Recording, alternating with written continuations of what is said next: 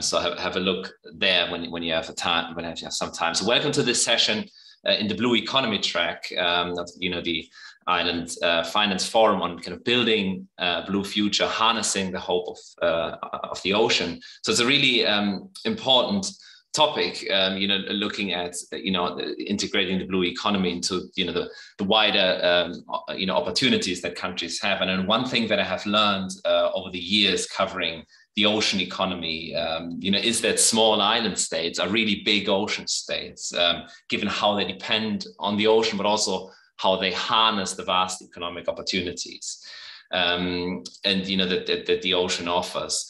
And of course, for island communities, the ocean's resources and opportunities are crucial in ensuring food security, creating jobs, boosting economic development. At the same time, these communities are preserving and supporting the health and integrity of the ocean, while also harnessing the ocean's ability to promote human well-being.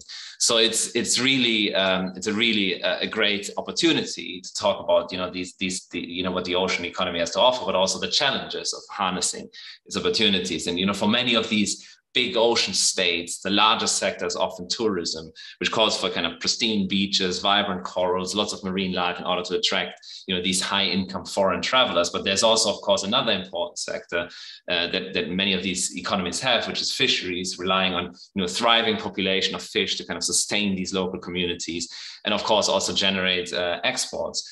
And keeping these sectors and the wider economy afloat is a major challenge, and not least amid a global pandemic, but also a global climate crisis, as we know, and the financial constraints of many of these economies. So in these challenging circumstances, many of these island nations, or big ocean states are turning to innovation and, at the World Ocean Initiative, and, have a look at our website, we look at a lot of examples of what is happening in those countries, and we've recently highlighted the example of the Seychelles, and I know we have speakers as well that can talk about this particular island nation or big ocean state, but also we look at others. But with the help of foreign partners, the country has piloted two creative financial approaches: a debt for nature swap and a sovereign blue bond, to ease the debt burden and raise funds for conservation, climate adaptation, and also the transition to sustainable fisheries. So have a look at that case study through a blog that Angelique Pouponneau and Katie Slater wrote on our website. I'm gonna just paste it here in the chat as well. So have a look at that. And we have many more examples on our website to look at kind of these case studies of innovative blue finance. We actually have, as I mentioned, we have a blue finance a lever as well on our website where we cover these kind of blue finance topics. I'm just going to post it in the chat. And of course, the sustainable ocean economy, the particular challenges and opportunities of island nations, will also be explored in depth during our World Ocean Summit. And of course, the Island Innovation Series is also a great way of kind of connecting the global ocean community. And as you know, the World Ocean Summit is the largest global ocean event that brings together these kind of different communities. We're going to be in person in Lisbon next year, so I'm just posting the details here. So that we know, despite all these opportunities that the ocean offers, of all the SDGs, we know that SDG 14, the one on life below water, has attracted the lowest levels of investment. And that's such a missed opportunity given the ocean's importance in areas such as climate action, food security, sustainable consumption. So today, let's hear from ocean leaders from island nations about how they are building a blue future and how they're harnessing the hope of the ocean. So following the opening keynote by His Excellency Surangel Whipps Jr., the President of the Republic of Palau, I will be excited to moderate a discussion with three excellent speakers. So we have Jean-Paul Adam, the Director of the United Nations Economic Commission for Africa. We have Melissa Walsh, she's Program Manager, Ocean Finance Initiative at the Asian Development Bank. And last but not least, we have Dr. Transform Akorao. He's Professor and Director of the Institute of Ocean, Islands and Sustainable Development. So you can also participate in the Q&A later in this session. Please state your name, organization, and where you're joining from when submitting a question. Please submit comments to all panelists and attendees in the drop-down box that is automatically defaults to all panelists in Zoom. So make sure it's to all panelists and attendees. But first, let's hear from His Excellency Surangel Whipps Jr., the President of the Republic of Palau. And warm greetings, Excellencies, distinguished leaders, honored guests, and everyone joining us from around the world. The climate ocean crisis poses a unique case for small island developing states and coastal communities whose economic and social well-being depends on the ocean. SIDS are always faced with the challenge of balancing production and protection with the ultimate goal to benefit the people, our most valuable resource. The COVID-19 pandemic caused a complete shutdown of our visitor industry, which resulted in the evaporation of a third of our GDP and employment and drove us deeper into debt. This, coupled with the devastation caused by storms, sea level rise, coral bleaching, and the reduction in fish stocks, has limited our ability to achieve our sustainable development goals, and in fact, caused us to regress. These major government shortfalls continue to impact education, public safety, healthcare, and other vital public services. Excellencies and distinguished leaders, where there is threat, there are opportunities for achieving sustainable development. But SIDS countries cannot do it alone. We need an infusion of innovative financing, new ideas, and fresh partnerships to help us build resilience at all levels. During the recent Our Ocean Conference held in Palau just a few days ago, Palau had the opportunity of hosting more than 80 countries and 200 non-state actors to reflect on the realities of the health of our ocean and the impacts of climate change that SIDS face. More importantly, it was a conference about making commitments and taking action. Palau committed to achieve 100% sustainable management of our ocean from the shoreline to our maritime boundaries by 2025. Palau also launched its Blue Prosperity Plan, an innovative approach to achieve a sustainable ocean-based economy. The plan addressed three critical areas: replacement of lost government revenue, utilization of science and traditional knowledge and marine spatial planning to protect the most vulnerable areas, and to develop a domestic fishery. Palau also committed to transition to 100% renewable energy by 2032, which frees Palau from being hostage to fossil fuels, thus lowering the cost of utilities while simultaneously mitigating the impact of climate change. The impacts of investing in the sustainability sector on islands, which include sustainable fisheries, renewable energy, reduction in energy use, and eco-friendly transit options, will result in a more resilient and secure communities. Environmental social governance, ESG investing, is an important strategy for putting your money to work with the public and private sectors to offer socio-economic opportunities for everyone, especially the most vulnerable populations of the world. This inclusive approach serves all stakeholders: workers, indigenous peoples and communities, consumers, shareholders, and the environment. Ladies and gentlemen, we have an opportunity to join together for a win-win.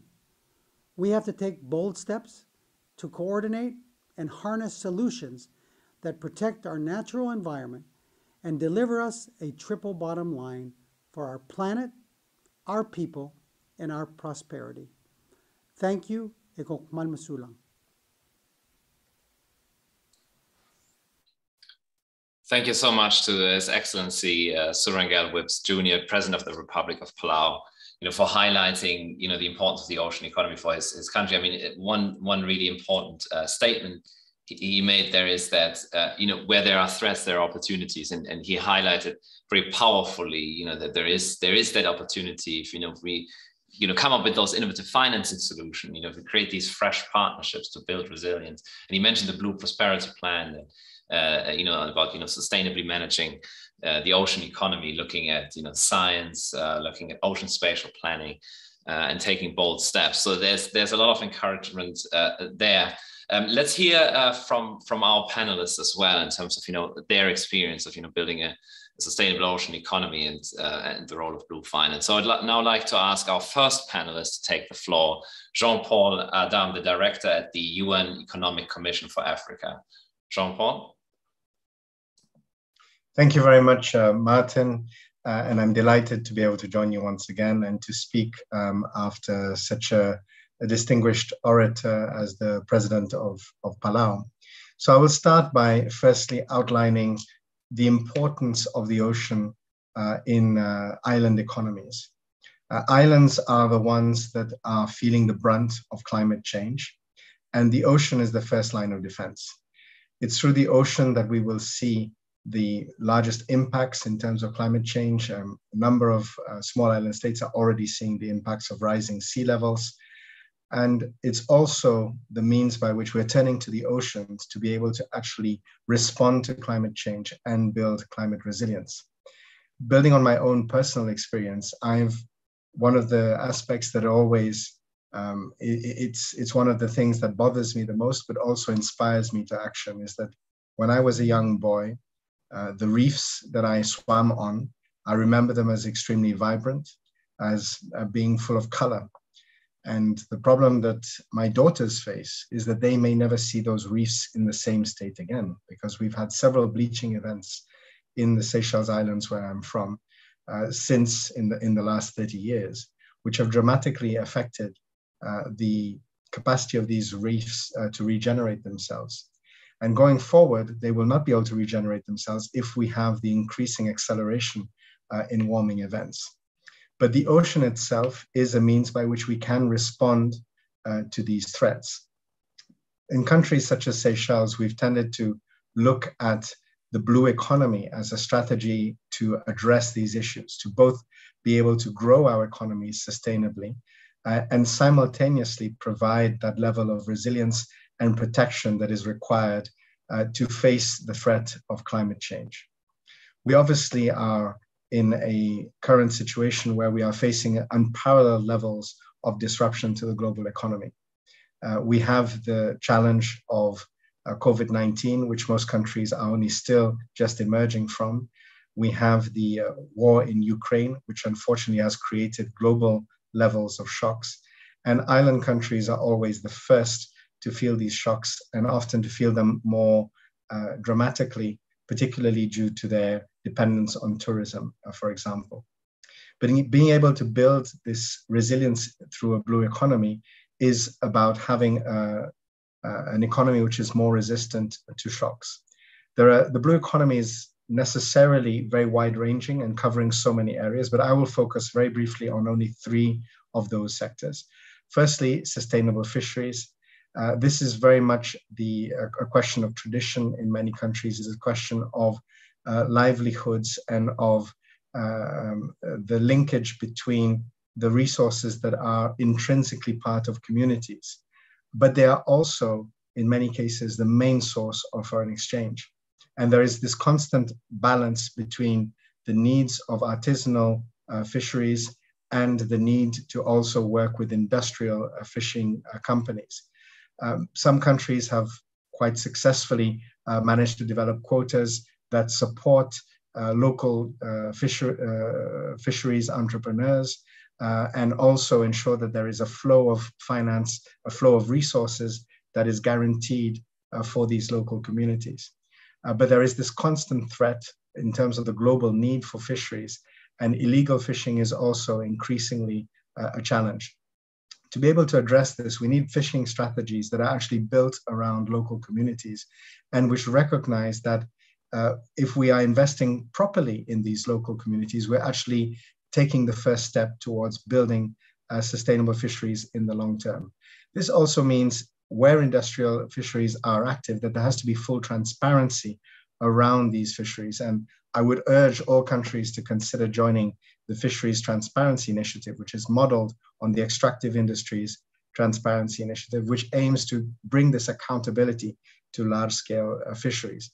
And we have to look directly at the linkage between sustainable fisheries and responding to climate, because a sustainable fisheries resource is one of the keys to having sustainable reefs and being able to, in the long term, respond to climate change. The second area is around marine protected areas and marine-based ecotourism. Many island countries, the majority, are already depending on these elements as a cornerstone of their tourism strategies. Marine protected areas actually bring huge benefits, and a recent World Bank report has shown that protected areas in general, including marine protected areas, can bring return on investment of up to 6 times the initial investment. A lot of the challenges are, however, that these marine protected areas may impinge or be seen to impinge on the rights of, for example, traditional fisheries. And it's very important that marine protected areas are designed with multiple uses in mind, but keeping in focus the importance of being able to create marine protected areas which facilitate the regeneration of extremely sensitive areas. An effective blue economy strategy must also look at the issue of safe, efficient, and clean maritime transport.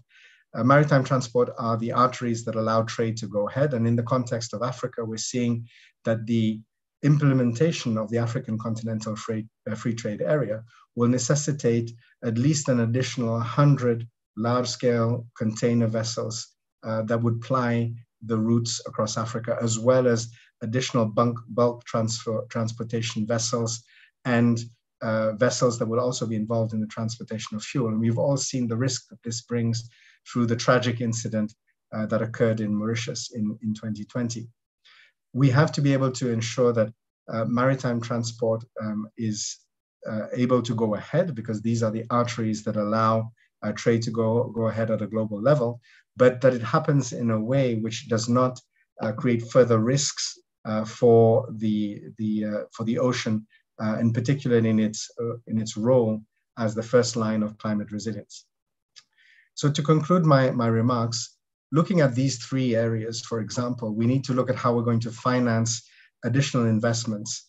And Martin pointed out that the ocean has actually had some of the least investment globally, and that's for many different reasons, partly because quite often oceans are managed by small island developing states. These are often seen as areas that are risky to invest in. And also there's been less capacity to harness other types of financing, such as through the Green Climate Fund. So there's a need to look at innovations, and debt for climate adaptation swaps are among those innovations that have to be addressed, not only by island states, but also by the rising tide of debt, which will put at risk our ability to achieve climate objectives. In Africa alone, African countries as an average will be paying 7% of GDP in debt repayments in 2022. If we don't find a mechanism to deal with these debts, we will be facing another macroeconomic crisis. Debt for climate adaptation swaps are a means of repurposing existing debt to create flows of investment that are directly linked to investment in climate adaptation. In the context of Seychelles, it was for the creation of the second largest marine protected area in the Indian Ocean. The opportunity is there as well for blue bond financing, where we can create vehicles which can be invested in by equity partners across the world in investing in vehicles that can provide on-lending, for example, to small and medium enterprises. These enterprises could be in the fisheries sector, as was the case in Seychelles, where you're looking to support those fisheries investors that are trying to improve the value chain by, for example, investing in the cold chain, increasing value addition, and therefore getting more value from the resource. Also, I think there's an opportunity to look at emerging sectors. I mean, certainly globally, we're seeing, for example, a fertilizer crisis, and there is increasing evidence that shows that seaweed is one of the ingredients that could be used to revolutionize the availability of fertilizer, as an example. All of this can be financed by the private sector through blue bonds, but you need those guarantees and credit enhancements that can allow them to be affordable for the most vulnerable countries. And the final point that I will emphasize is the opportunity to access carbon credit markets, where we know that Seagrass, for example, seagrass and mangroves are shown to be about 2 to 3 times more effective in absorbing greenhouse gases than tropical rainforests. So if we are able to properly access carbon credit markets and we are able to certify carbon credits, and particularly there's the issue of capacity in small island developing states, but providing that support would be a means of getting additional revenue that can be invested in climate resilience. This is one of the areas that the United Nations Economic Mission for Africa is developing for the support of all African countries, not only its small island developing states, but we think that this is one of the frontiers that has to be explored if we're going to truly mobilize resources that can be invested in climate resilience and create this virtuous circle, which is what the blue economy is all about. It's about investing in resilience and at the same time creating new avenues for sustainable livelihoods. Thank you, Martin, and back to you. Amazing. Thanks so much, Jean-Paul. That was really fascinating here. And you mentioned, building resilience through the blue economy is possible. You mentioned some great examples there in terms of, how that can be done through sustainable fisheries, marine protected areas, how to build kind of marine-based ecotourism. And you also mentioned the importance of safe, efficient, clean marine transport. And of course, the financing instruments you mentioned, the debt for climate adaptation swaps, the blue bond financing and the voluntary carbon credit markets are absolutely crucial. And as we said earlier, you were actually, played a pivotal role in the Seychelles debt swap. I'm just going to, post the case study here again that I mentioned earlier that we have on the World Ocean Initiative, highlighting what the Seychelles did. So thanks again, Jean-Paul. So now I'd like to, ask our next speaker to take the floor, Melissa Walsh, Program Manager, Ocean Finance Initiative at the Asian Development Bank. Melissa. Thank you, Martin. Good morning, good afternoon, good evening. I want to start by paying respect to the Gambangir people, the traditional custodians of the land on which I'm calling from today. And while I'm in Australia now, I've spent most of my life and career in the Pacific Islands. And so I wanted to start with one of my favorite quotes about the region that I'm working in. And this is from Professor Ipeli Hau'ofa, a Pacific Island writer and anthropologist. And I think he best described the region when he said, "We should not be defined by the smallness of our islands, but the greatness of our oceans." In other words, the ocean is paramount to everything in the Blue Pacific continent. And I would posit that this extends to much of Southeast Asia as well. I noted from the initial poll that about 36% of audience members are calling in from Asia Pacific. So you know this as well as I do, that almost every economic opportunity in the region is related to the ocean, whether it's fisheries, aquaculture, transport, or tourism. As the epicenter of both marine biodiversity, but also a global hotspot for many human threats, such as marine plastic pollution, what's happening in the islands of Asia Pacific affects the rest of the world. And to take that a step further, the blue economy is a large portion of what's happening in these island nations. For example, the blue economy contributes as much as 19% of the GDP in Vietnam. But in the Pacific region, this can be even higher. Revenues from fishing fees can contribute for up to 90% of domestic resource mobilization for some Pacific Island nations. Furthermore, the blue economy is expected to grow faster than the general global economy, with rates of growth of approximately 10% in some blue economy sectors. So at ADB, we define the blue economy to include all sectors that support ocean health and resilience. As President Whipps so eloquently put it, it's that balancing of production and protection for the prosperity of island people. And this includes a spectrum of activities. On one hand, we're working to mainstream ocean health into traditional development sectors. So for example, supporting green ports and decarbonization of shipping. And then on the other end of the spectrum, we're working to support these emerging nascent blue economy sectors, what we term ocean positive subsectors, such as sustainable aquaculture and seaweeds and marine renewable energy like floating solar. And we recognize that these investments, whether it's on the mainstreaming side or growing ocean positive small and medium enterprises, they're all necessary to strengthen the resilience, protect cultural heritage, and catalyze a blue recovery in island nations. So opportunities to invest in the blue economy are definitely growing. A high-level panel paper found that sustainable ocean investments could produce 15.5 trillion in net benefits by 2050. These are really large numbers. So take clean energy, for example. Offshore wind can generate 23 times more power than present total global electricity consumption. So the opportunities are really, really big. But so far I've talked on a very theoretical basis. And so I want to make that more tangible, because I'm sure members of the audience are wondering, what can I do on a practical and tangible level? So I'm going to give you a very brief overview of what we're doing in the ADB Healthy Oceans program, and then give you 3 specific opportunities. In 2019, ADB launched a Healthy Ocean Action Plan, together with a commitment to leverage up to $5 billion for ocean health by 2024. And I'm really proud to share with you that we're making good progress so far. We're tracking at 4.6 billion.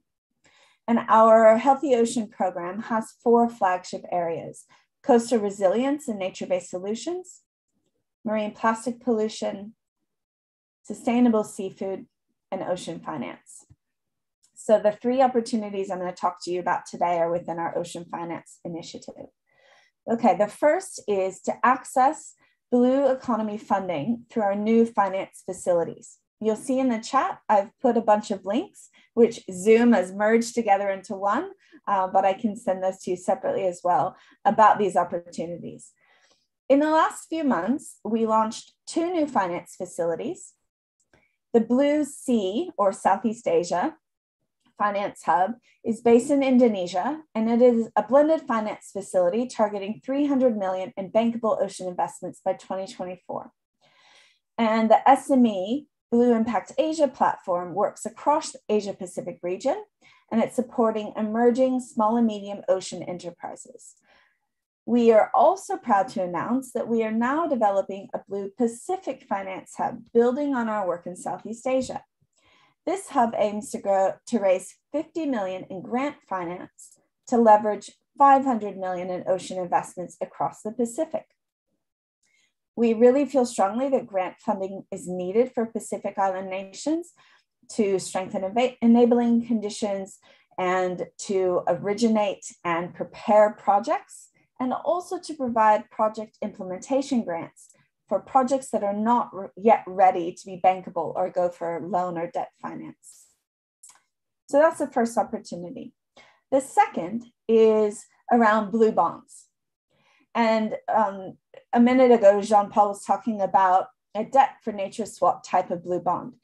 We are developing another tool in that toolbox, another type of blue bond.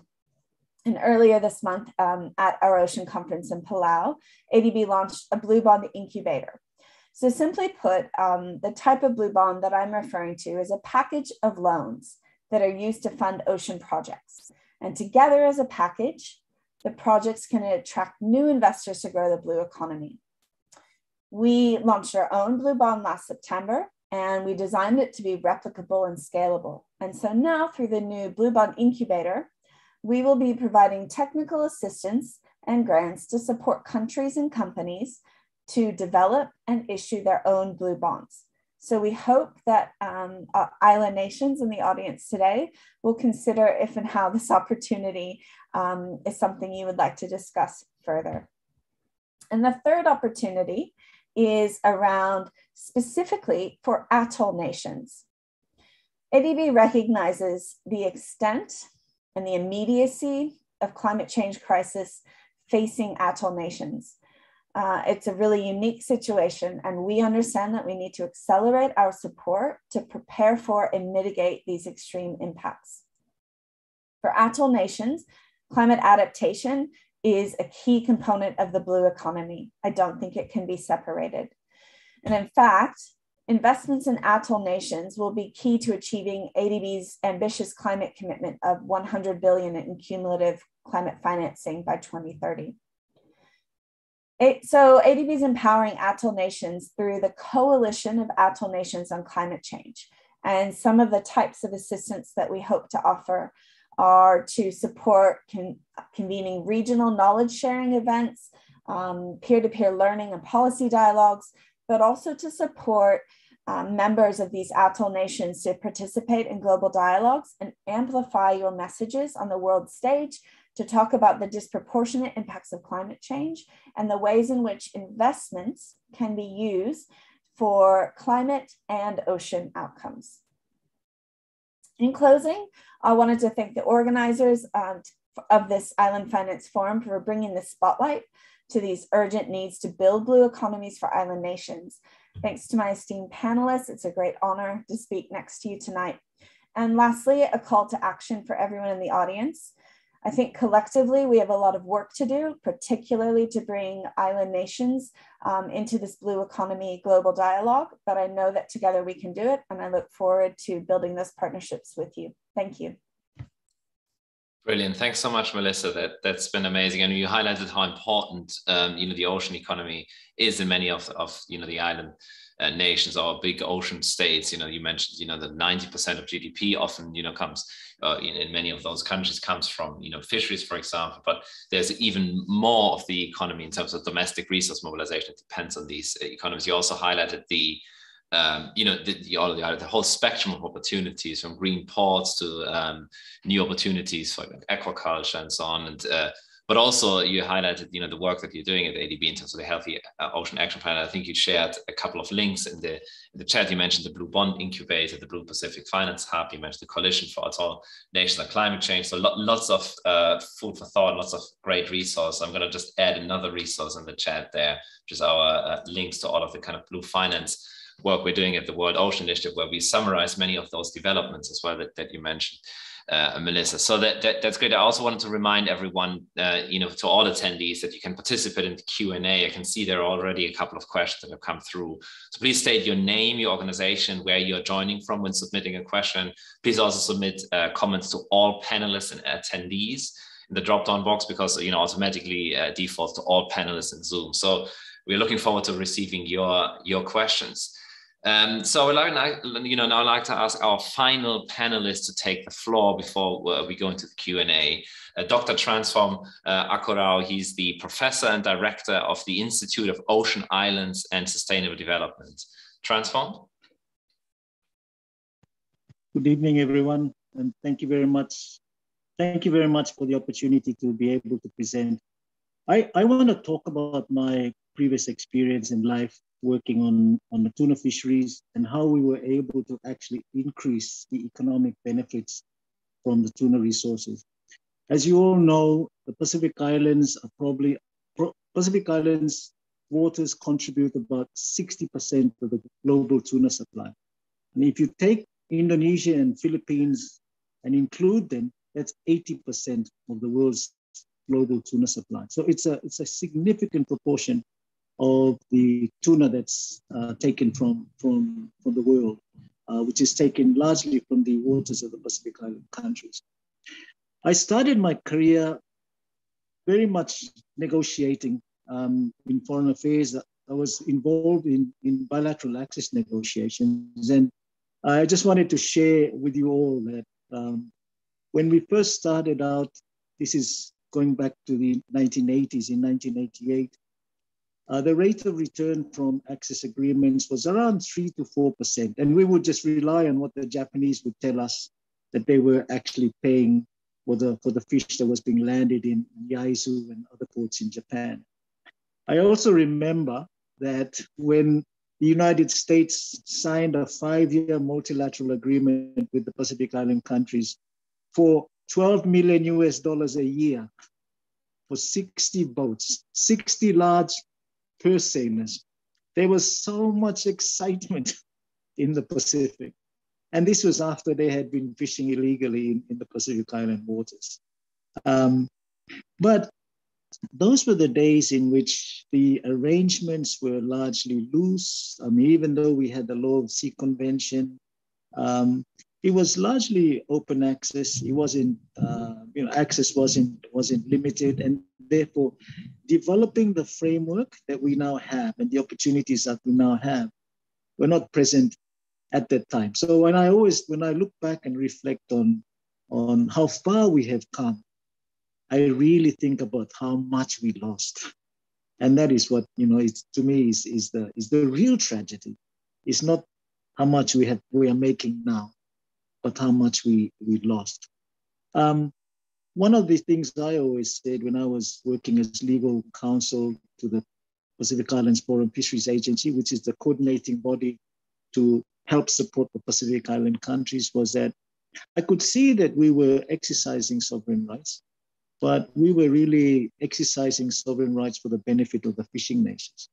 So what did we actually do? And what, at the end of the day, it bothered me really that we were not getting the benefits that we could. And our leaders kept talking about how our aspiration is to develop our own tuna fisheries. And also it's to own the fishery. But we were always, it was an aspiration that seemed to elude most of us until 2008. In 2008, I was standing in between the head of Papua New Guinea fisheries and head of Marshall Islands fisheries. What had happened in the mid-1990s was that international fisheries had also changed as well. You had the UN Fish Stocks Agreement come in, and the international community also realized that our resources were not infinite. And so there was a change and shift in also the international impetus around fisheries. And that also influenced the way in which the instruments were designed in the Pacific Island countries. And one of the things that they developed was what's known as the Palau arrangement. And I'm glad our meeting was, our keynote speaker was the president of Palau, because it's the Palau arrangement that set in place this framework that then allowed this grouping of countries in the Pacific to change the arrangement. Initially, it was, they set up a limit by the number of vessels, but that didn't work because the allocation was still given to fishing states. And in 2008 and 2009, I was tasked with the job of setting up an office in the Marshall Islands for the parties to the Nauru Agreement. It's called the PNA. And to commercialize, by then the grouping of countries had developed what's now known as the Vessel Day Scheme, which is a cap and trade scheme, which is, for the information of listeners, it's the largest tuna fisheries management arrangement in the world, and probably the most complex fisheries management arrangement also by scale and by size in the world. So my task was to go in and set up this organization and also to commercialize the Vessel Day Scheme. But importantly, I think for our discussions on blue economy is the fact that we were asked to go and set it up with no funding contribution from the governments, so that it would be all self-funded. I was very apprehensive because all of this was going to be new. I did not know where we were going to get our revenue stream from. But I soon realized that, you're dealing with international fisheries. It's the largest fishery in the world. And so we set up, we were able to extract some conservation levies to support the office. But then the most important thing that we did, the first thing we did and realized, was that there has to be some scarcity. You have to create some scarcity. And therefore, in the first year, we advised the membership of the arrangement that without this scarcity, without hard limits to the number of days, and just to explain, the Vessel Day Scheme works as a cap and trade scheme. So each year there's an allocation of days, total number of days that are allocated to each parties that are then negotiated and sold to the Japanese, to the Americans, to the European Union, to the Chinese and Taiwanese and Koreans who own most of the fishery.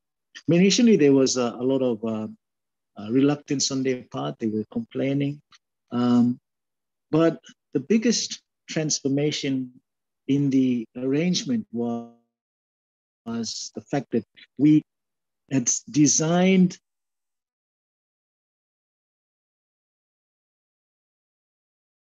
the relationship between and those that actually sudden we were not price takers, but we were price setters.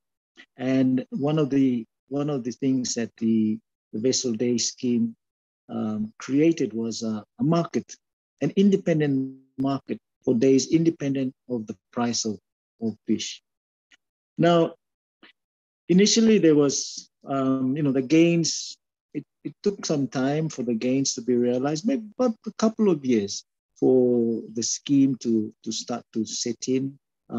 But then when the parties started to realize in 2012, the ministers agreed to set up a minimum benchmark price. Because what was happening was these fishing states and companies were playing off the countries against each other. They would go to Papua New Guinea and say, we're only paying Kiribati X amount of dollars for their days. And they would play off the countries against each other. And they realized, the countries realized what was going on. And so they decided that they would then set a floor, a minimum benchmark price that no one would go under, but then leave it to the market.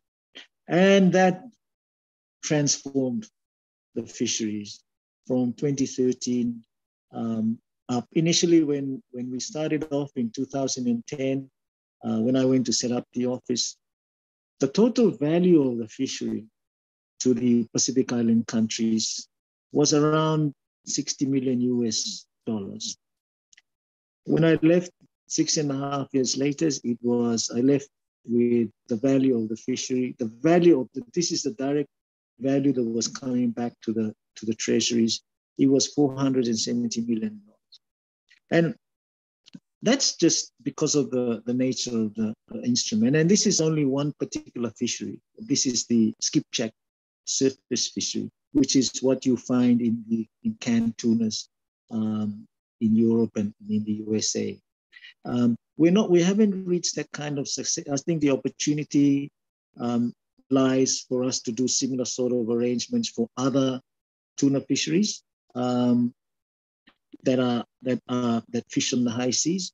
But the key lesson that we have learned, and the message that we can take away from the Persane Vessel Day Cap and Trade scheme is that it's doable, depending on the institutions that you set up.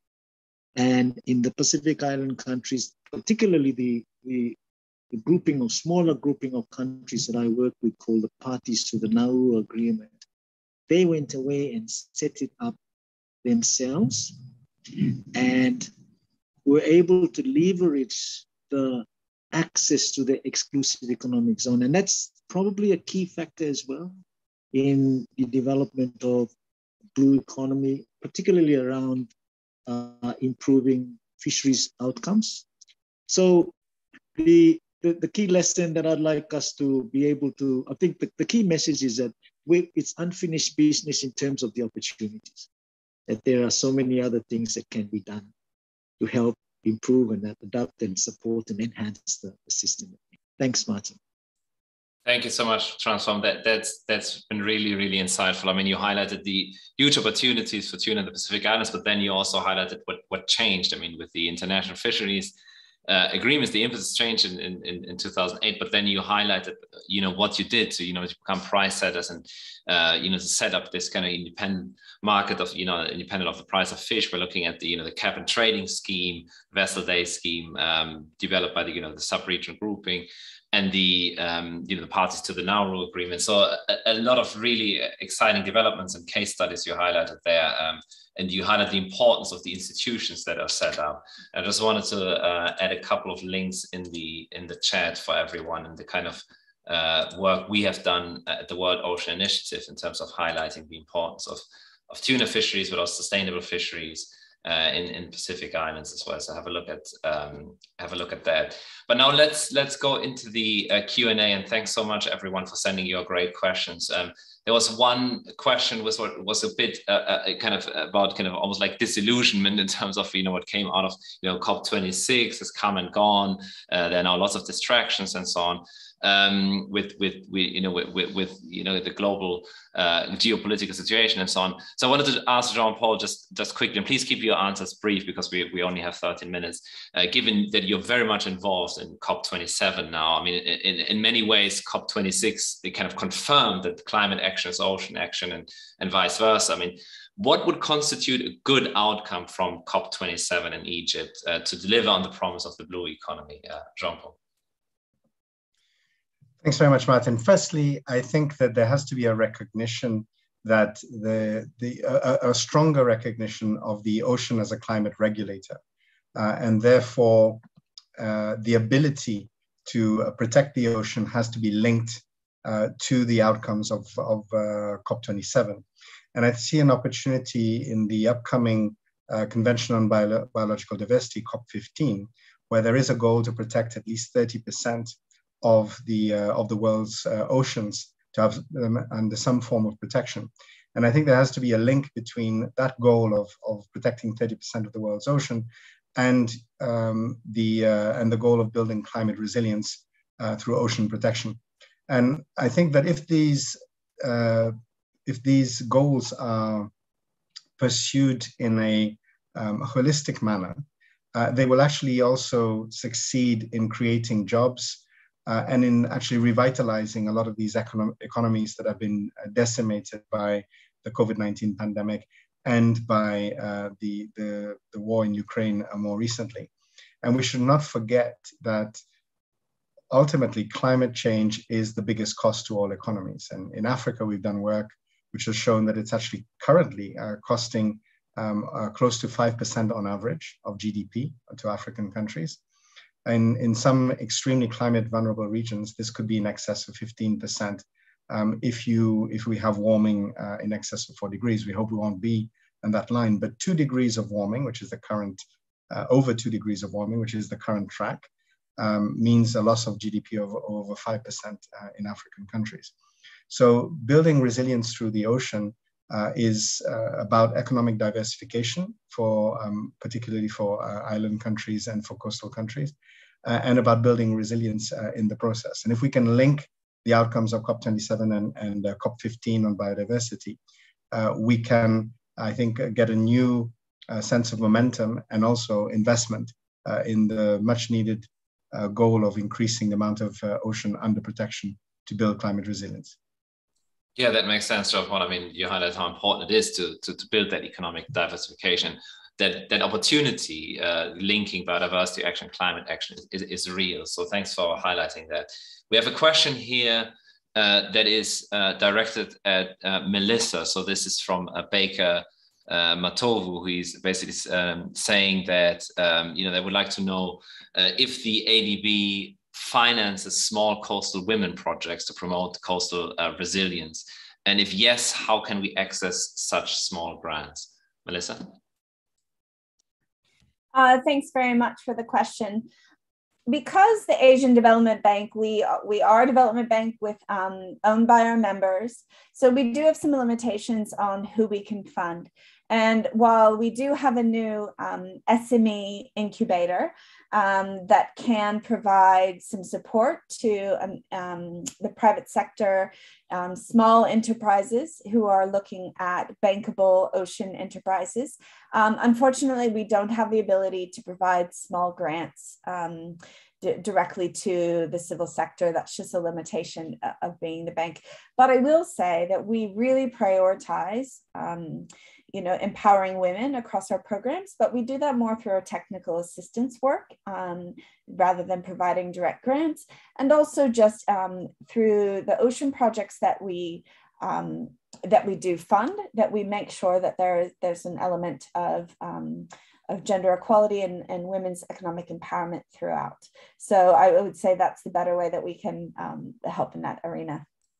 Okay, amazing. And I mean, there are several questions on this kind of integration and diversity element. There's a question here from Barbados saying, how important is it to highlight the role of indigenous populations and indigenous marine practice when discussing SDG 14 and the blue economy? Maybe Transform, would you like to take this one, the role of indigenous population and indigenous marine practices?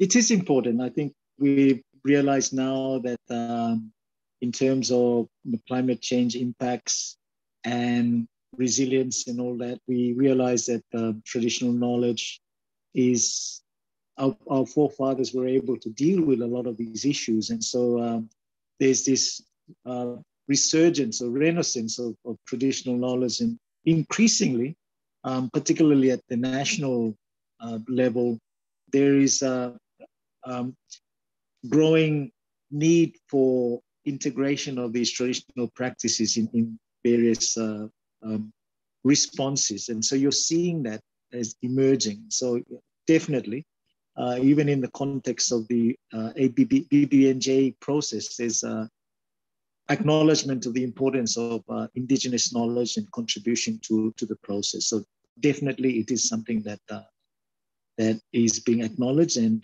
you can see the emergence and the engagement in international, plus particularly, but not more so in the national processes. Yeah, that makes sense. Thanks a lot, Transform. Just a quick question for you as well, because directly, directed to you from someone from Bahamas. How can we better protect our oceans from illegal fishing and discourage such practices? Technology is actually improving so much. So you'll be amazed by the level of advancement in satellite-based and all sorts of emerging technologies that now allow us to not just monitor, but you can zoom in and know. So that's, I think, integrating your fisheries management and developing your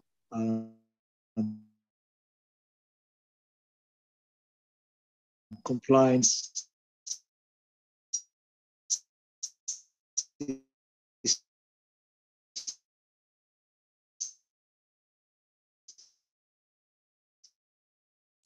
I think we're losing you there, Transform. But working with Propel, Fishwatch, and there are other groups, technologies that allow us now to better monitor based measures.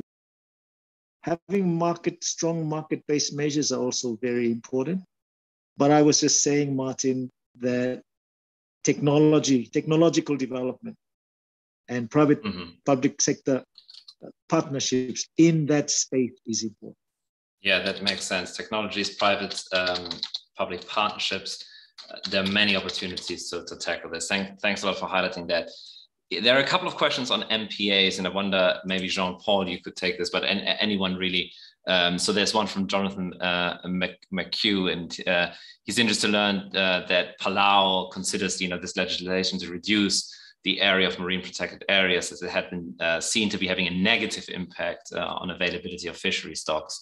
So in this kind of strategy, is this kind of a strategy that other islands have to consider? I mean, usually MPAs should result in positive impacts for fisheries within the nations. But is there kind of an underlying issue there in terms of designing MPAs? And related to that, there was a question from Kiribati on the MPA in the PIPA, which I think refers to the Phoenix Islands protected area, which has been fully closed, had been fully closed to commercial fishing, but had to be reopening. So what's happening in the MPA space? Jean-Paul, could you give us some insight? Thanks, Martin. I think that's a really interesting question. I have to start by saying that I am not familiar with the specific example of Palau, but I will rather answer then by responding on my experience in other regions, and specifically in the Indian Ocean, based on my experience in Seychelles. Numerous research has shown a very clear linkage between the effective implementation of marine protected areas and long-term benefits in terms of the health of fish stocks and the linkage as well with a more resilient ecosystem. But marine protected areas need to be very carefully designed. There needs to be a significant amount of study. There needs to be a good use of data. In the context of Seychelles, for example, when we undertook the marine spatial planning exercise as part of the creation of the marine protected area, which was done as part of the debt swap, it involved using a large amount of data available, sometimes not available in Seychelles. I've been working with partners, looking at areas where there were mineral upwellings, for example, below the ocean floor, which were corresponding with high areas of biodiversity. It meant looking at all of those different aspects very, very carefully to identify precisely what are the areas, first of all, that are a threat, what are the areas that are of high importance for the biodiversity mass and for reproduction in the long term, and what are the actions that need to be taken, keeping in mind as well the traditional areas that have been accessed by different fisheries groups, those that are accessed by industrial fishing groups, and so on. And the decision has to be taken on the basis of science as to what will be the impact, what will be the optimal way of implementing a marine protected area. Mm-hmm. I think there has to be care taken that you don't just have a marine protected area on paper. So it has to be able to be measured in terms of its impact. And that's a question which can only be defined by science. So in the question of Palau, I'm not sure what led to the changes, but certainly I think in terms of going forward, there needs to be that link between the science that is available and the link that marine protected areas will have with the overall economic development. Yeah, that makes sense. Really important to highlight that link with the science, and that there isn't just this protection on paper. We're running out of time, but very briefly, Melissa, if you could, within like 1 minute or less, a question from Iceland, from someone in Iceland who says they would like to know how the ADB categorized and prioritized the growing request for the transformation of the world's food system in light of the aquatic kind of food production across islands. So any insights on that? Yeah, well, I can just say that we are certainly looking into it. It's we mapped out the blue economy looking for where there were investment opportunities, and definitely sustainable seafood value chains, including aquaculture and wild-caught fisheries.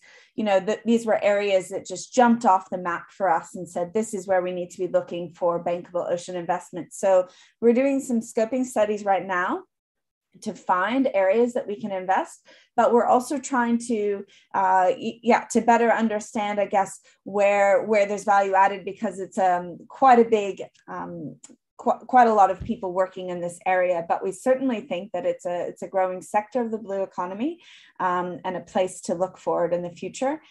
Lastly, on how do we know what to finance? We're not categorizing it, but we are using the United Nations Environment Programme's finance initiatives. They have some principles based on sector by sector to guide financial institutions on what's eligible to be funded.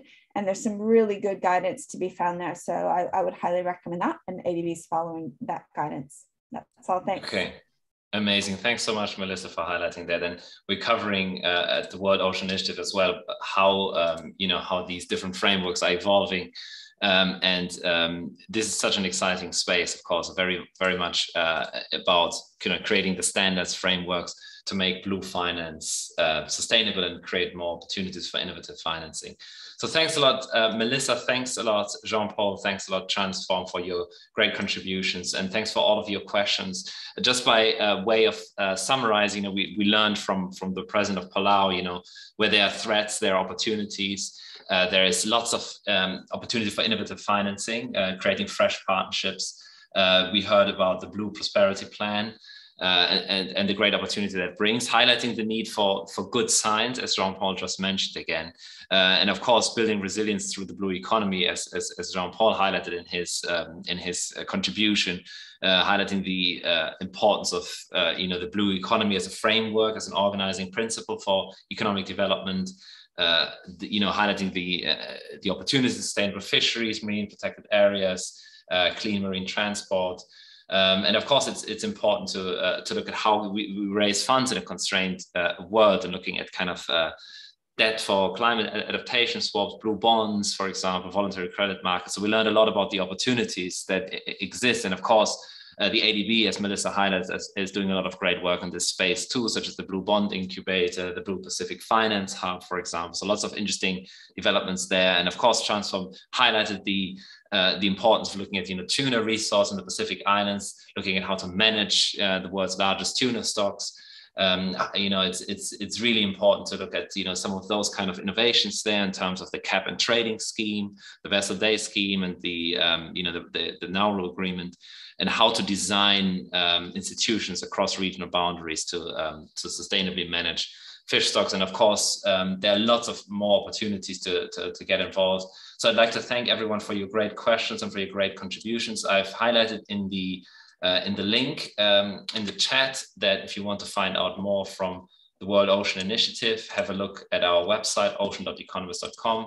And of course, we have our own summit next year. And throughout this year, we have a lot of interesting events. For example, an Ocean Tech and Innovation Summit later this year. We have the Asia Pacific World Ocean Summit, and of course, our flagship World Ocean Summit next year.